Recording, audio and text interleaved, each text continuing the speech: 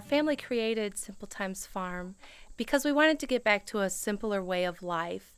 We're city folk. We were living in Florence in a big house, and we had a series of events happen in our family, which just made us reconsider life. And so, as a family, we all decided that we wanted to kind of simplify. So, all of this was kind of a part of our personal journey to simplify, but because I am an educator, I decided to borrow the community. Besides the fact then to bring people in to kind of stress the simplicity through hard work of not just how life used to be, but how we can simplify today.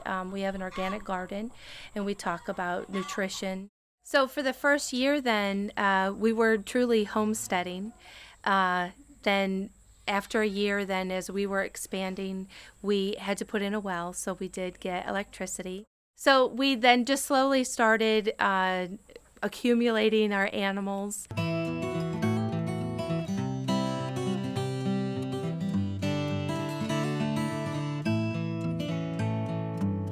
We have goats, which are Nigora goats, which is a cross between a Nigerian dwarf, and which is good for milk, and Angora, which is good for fiber, so we have the best of both worlds. And then we have our sheep, which are a heritage breed of Shetland sheep. All of them are miniature, so that it's not anything that's big that's going to scare the kids, that they can easily come and pet and feed and not be overwhelmed or overpowered. We bought emus because we decided to try, you can eat emu, it's dark meat, but you can also get the emu oil from them, and then the eggs that they lay. But we really enjoy having our emus. And then we have peacocks, and that's just to look at. They're beautiful. And then turkeys and all sorts of different kinds of chickens. Then we have 3 horses, which we do ride, and we plan on, we do have an Amish buggy, and we plan on training one of our horses to pull the Amish buggy as a part of something that they can do here. Then we have our Jersey cow who had a baby, so we have 2 Jersey cows, and that's who we do raw milk. And so the kids, mostly Anastasia, but everybody has to have a turn milking the cow. And then we have our miniature donkeys. We have a Sicilian and a Mediterranean, and then they had a baby. So we have baby June. She's adorable. And we give donkey cart rides. That's one of the things that we do. And so we really have a menagerie of all sorts of different animals, but it's enough to be able to give people a feel for how the barnyard used to be back in the colonial times. And so as kids come and tour, they get a chance to make candles or milk a cow, and pet the animals and feed the sheep and the goats. We also show them how they wash clothes, how they used to wash clothes with a wringer and a washboard. It's just about relaxing and enjoying life and family and spending time with family. Putting it all together, it's been almost 2.5 years, and it's only going to get bigger.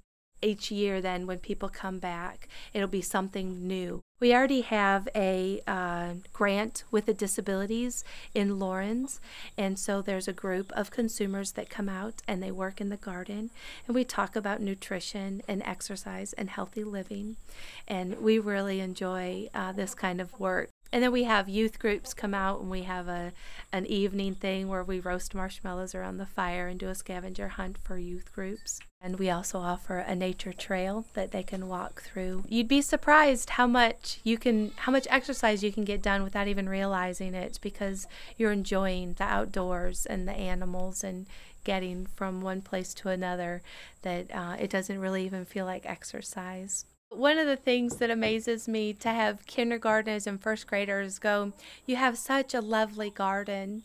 And so for them to even recognize, that the work that's put into it, one of the things that we are growing is rice. and they all get a chance. They break open the kernels, and they can see right now, as they broke open the kernels, it's rice milk that they can see. And so next time they go to the store and they see that, you know, in the container in the dairy that says rice milk, they'll know exactly where it came from. There's a lot of adults that don't even know that. And then I explain to them the process once we harvest the rice that we go through. The comment that we get the most is, it's so peaceful out here. And it really is. All of our animals just have kind of this peace about them that people really enjoy, and they get re-energized when they come and they hang out. It really gives the kids a chance to come out and learn. A lot of people don't realize that all the milk that you drink comes from cows, or every chicken that you eat that you buy from the store was on a farm somewhere, whether it was a big processing plant or a small farm. All the chickens come from the same place, from chicken. One thing I do get a lot of as we go and we do shows, and people see, like at the fairs and things like that and festivals, and people see us in our costumes, they ask, do we wear regular clothes? We had a youth group come, and one of the things that I do when they first arrive is they all have to put their cell phones in a basket. And all of them were like, "You're asking me to do what? This is," and they just reluctantly was handing in the cell phone. And you know, by the end of the evening, they had forgotten that they had phones.